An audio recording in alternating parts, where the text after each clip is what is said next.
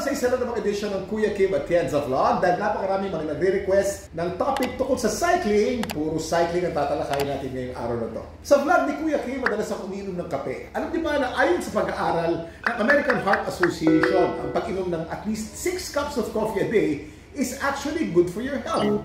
It lowers the risk of heart disease and stroke by at least 8%.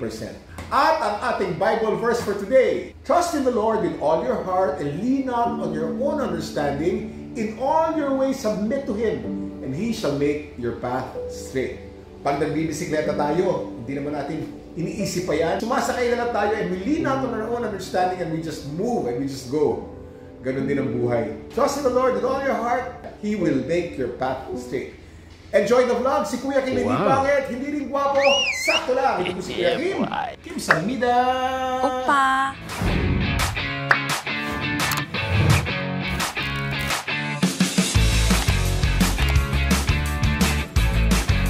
So it's my bike day today. Once a week, kinakailangan nakabisikleta ako papunta rin sa ABS-CBN at papunta rin sa mga appointments na pupuntahan ko. Today, ang gagamitin ko ay isang classic na bisikleta. Nagawa ng isang sikat na bike builder na ang pangalan ay si Dario Pegoretti. Ang pinakasikat na contemporary bike builder ay si Dario Pegoretti. Pinanganak siya noong January 18, 1956 at namatay noong August 23, 2018. Napakaraming mga Italian champions ang sumasakay sa mga bisikletang ginawa ni Dario Pegoretti. Miguel Indurain, Marco Pantani, Stephen Ross, at marami pang iba. At dahil classic bike ang gagamitin ko ngayon, ang gagamitin ko ring relos ay isang classic na relos. Ito naman ay ang Rolex Datejust na 1960s. Kakaiba ang Rolex na ito dahil ito ay tropical dial. Dating kulay itim ito, but because of time, naging brown na ang kanyang dial.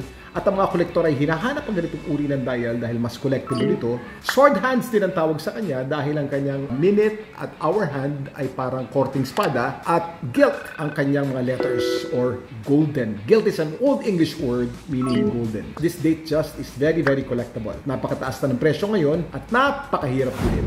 At ang bisikleta namang gagamitin natin ngayon ay itong Dario Pegoretti Marcelo. Si Dario Pegoretti ang isa sa pinaka-greatest bike builders of all time. At ang lahat ng mga ginagawa niyang bike, 99% gawa sa bakal at ilan lamang ay aluminum. This is made of steel. At ang ginamit na bakal, Columbus steel. Si Dario Pegoretti naniniwala na dapat ay lahat ay handmade. So ang pagka-welding nito, TIG welding ang tawag dyan. Siya ang nag-invento actually ng TIG welding. At ang color nito, ang tawag dito ay chabete o random or accidental. Siya rin ang gumawa nito. Sinadya ni Dario Pegoretti na gawin ang kulay nito na kulay Pilipinas dahil ito ginawa niya para sa kaibigan ko na si Goyo Larrazabal. Dahil ang gusto ni Goyo Larrazabal ay Philippine colors, this bike was made by the master himself, by his own hands. Silipin naman natin ang piyesa nitong bike na to. Bukod sa mga bakal na parts, ito rin ay gumamit ng high-end na carbon fiber. Itong carbon fiber na to, Campagnolo Super Record ang nagpapagaang naman sa bike. Ang kanyang front fork ay fiber din, carbon fiber din, kaya mas magaang siya. Ang gulong na ginamit ko ay top of the line, Campagnolo Bora Ultra 2. At ang kanyang grupo, Campagnolo Super Record, gawa sa carbon fiber at 12 speed o 12 speed. Although this bike is made of steel, ang kanyang bigat ay magaang. 7 kilos lamang ang bigat ng bike na to, bagamat siya ay gawa sa bakal, so pwedeng pang karera. This is the Pegoretti Marcelo. Ang pupuntahan naman natin ngayon ay ang source ng bike na to, si Goyo Larrazabal. Meron siyang mga rare na bikes na ipapakita sa atin. Tara! Ang suot kong bike jersey ay merong checkered pattern.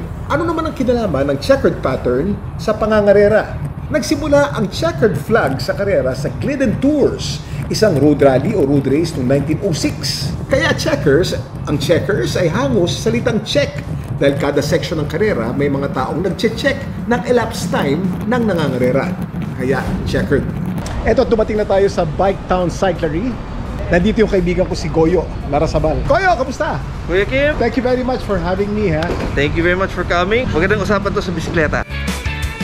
So ito, kaibigan ko si Goyo Larrazabal. He's a lawyer at dati siya commissioner ng COMELEC, pero ngayon talagang full-time siya dito sa kanyang pagmamahal sa paggawa ng bisikleta, sa pag-aalaga ng bisikleta at sa pag-supply ng bisikleta sa mga nangangailangan. Itong unang nasa harap natin, anong klaseng bike ito? That's a road bike, steel road bike made by Pegoretti. Made in Italy, custom yung paint niya. So they put a Philippine flag, they put a Philippine flag ribbon, and they put my name. The saddle matches the bar tape. blue, white, and pink. And yung cables nito is we had to order it from Germany na. So kulay ng Philippine flag. That's kulay ng Philippine flag. Si Dario Pegoretti mismo ang gumawa nito, no? Yes, yeah. Ngayon, patay na siya. Magkano ang halaga nitong bike nito? 6 or 700? Mga 700,000 pesos.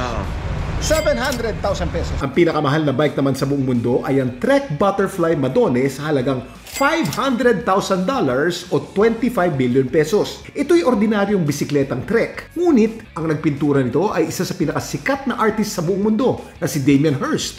At ginamitan niya ng mga tunay na pakpak ng paru-paro bilang pattern. Naging very controversial to sa mga animal rights activists dahil mga tunay na paru-paro ang dinikit niya doon sa pintura. Okay, ito naman susunod na bike, Goyo. Rebolledo. Yes, it's a steel frame made in California. It was included in the North American Handmade Bicycle Show. That's a premier bicycle show for custom bikes. Bakit Rebolledo ang pangalan? Di ba parang pangalan ng ulam yun? Rebolledo? That's the name of the frame builder. There's a limited edition parts here. The custom paint, yung 50th anniversary edition ng Campagnolo. Bihirang makakita kang ganito kaganda ng drivetrain in this condition sa buong mundo. As in, sobrang hirap yan. Mga magkano ang halaga nitong bike na to, Goyo? 1 milyon? Hindi naman. Little like this. So mga 700 to 800,000 for this bike. Susunod na bike, ano naman ang special dito sa mountain bike na to? 90s yata to na mountain bike that was made in California. It's actually a rigid bike. The shock sa rear provides 5 inches of rear travel. Pero if you notice, walang pivots. It's based on flex alone. The frame was designed to flex to provide suspension. This is one of the pinaka-innovative bikes in the whole world in history. Anong pangalan nitong bike na to, Goyo? It's an ABS bow tie. Pag nakasakay ka dito sa bike na to, sa mountain bike na to, para kang naka-bow tie at feeling mo talaga gwapong-gwapo. Gwapong-gwapo ka talaga, sobra. Magkano ang halaga nitong bow tie mountain bike?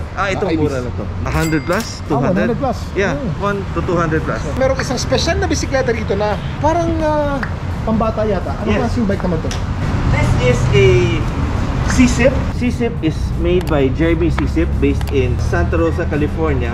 Alam niyo ba na isa sa top bike builder sa buong mundo ay Filipino-American? Ang pangalan niya ay si Jeremy C-Sip. Sinimulan niya ang C-Sip bikes noong 1992 kasama ang kanyang kapatid na si Jay. Nasa lahat ng listahan ng top bike builders ang C-Sip bikes sa anumang bahagi ng mundo. Filipinos who are living in the States now, one of the best steel bike builders in the world. Hello to the C-Sip family. Kamusta kayo ngayon? Kain tayo soon, ha? Yun. Then the paint job was done by Spectrum Powder Works in Colorado. It was based on the 1979 Hot Wheels Barracuda. Matchbox. Matchbox. Ginamit mong pyesa rito ay Shimano XTR pa. Pinakamahal na Shimano na grupo. Yung brakes niya is carbon pa yung levers. Maski ako pagkabata ko, I never had a bike like this na maganda. Goyo, maraming salamat. Thank you very much for having me here. Alam mo, Goyo, talagang usong-usong pagbibisikleta ngayon. Sa pagpunta ko lang dito, talagang dami kong kasama doon sa mga bike lane. Ano ang number 1 na gusto mong ipayo sa mga nagbibisikleta ngayon, Goyo? Hindi importante yung kamahalan ng bike. Importante, sukat sa'yo yung bisikleta. Sukat sa height mo at saka komportable ka pagsakay mo sa bisikleta. Yun ang importante. Okay, Goyo, maraming salamat. Thank you very much. Thank you. Balita ko, pakakainin mo to. Right now. Say hello to all your YouTube fans, Eman. Hi, I hope you guys are having a good day or night or afternoon. I don't know. For Tagalog lessons, this vlog is about bicycling. Sa ikaulad ng bayan, bisikleta ang kailangan. What I said was, for the country to be progressive, people have to ride their bicycles. Kaulang ng bayan, kaunang bisikleta. Wow. Ano? Bakit? Ano? Bakit? Sa ikaulad ng bayan, bisikleta ang kailangan. Kaulang bayanang bisikleta kailangan. Wow!